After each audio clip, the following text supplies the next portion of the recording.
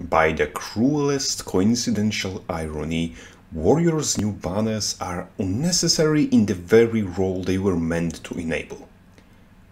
That's the second big stupid ain't pulled off by the same patch.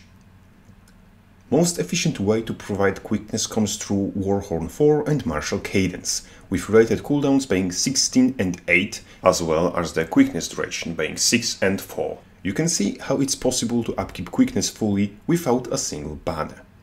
However, that goes down south very quickly once applied into practice. You see, Marching Orders, the thing that applies Soldier's Focus, has bigger cooldown than burst skills that expand the focus, triggering Martial Cadence, which forces you to wait before bursting if you want to upkeep quickness, which is both suboptimal and annoying. Cast times of abilities also throw a bloody wrench into the equation. But let's hypothetically assume that Soldier's Focus gets its base cooldown reduced to 8 and Martial Cadence gets its base quickness reduced to 2.5 seconds.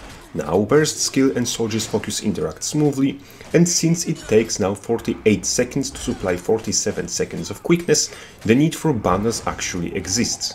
Furthermore, singular banner is enough to cover that gap without need for doubled standards, and allowing us to take something actually worth taking instead.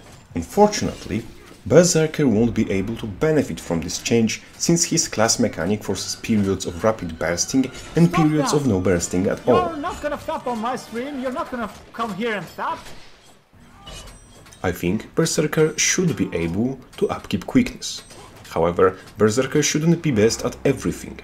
I would make Blood Reckoning refresh Soldier's Focus to allow Berserker to upkeep quickness with doubled standards. Spellbreaker's full counter should refresh focus as well, giving him at least one comfortable spot in PvE meta as the easy quickness guy.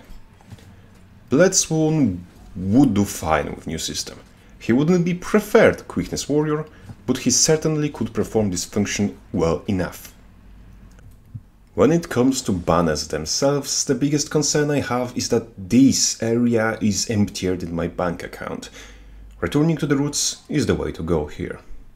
Banners should have their own weapon skills just as weapon kits do, but with skills 1 to 3 and 5 sharing effects and cooldowns, and skill 4 being unique for every banner.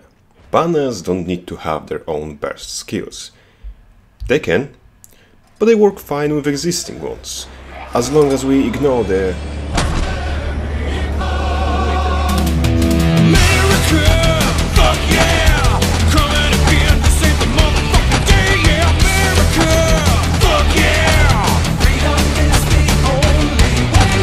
In other words, we are swimming quite close to the surface. A simple change to 2 traits, counting the unholy arsefuckery, and increase to some numbers would bring Warrior back to relevancy, and that is with the way to chew off a bit of that Boon Hero role.